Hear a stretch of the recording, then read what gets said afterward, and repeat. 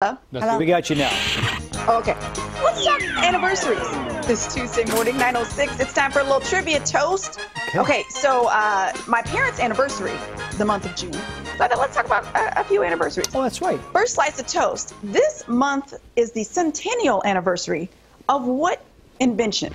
The Band-Aid, the tennis racket, or the washing machine? The Centennial anniversary of which of these inventions?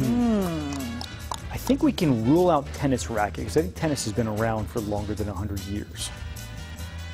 We're not talking about the Band-Aid company, we're talking like a bandage that's kind of sticky. The actual Band-Aid. I'm going to say the washing machine. I will agree. I agree with the two folks on the show there, yes. All right. You going with the washing machine? Oh, is everybody agreeing? Yes. Yes, so say we all. So say we all. It's actually the Band-Aid. What? Yes. The Band-Aid is actually the baby compared to the other two. The tennis racket and the washing machine were both invented in the 19th century. The Band-Aid is only 100 years old. It's a baby. So what did people do? Just bleed everywhere? I guess cloths and stuff? Well, yeah, exactly. They use tourniquets and other stuff. Just amputate it. Wow, John. Put the mice on it. Bring him back. Hold on, we got to bring him back. Here's the second slice of toast. Okay, here's your second slice.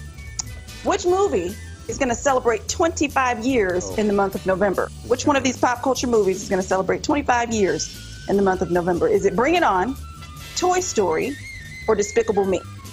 And I'm speaking of the first Toy Story.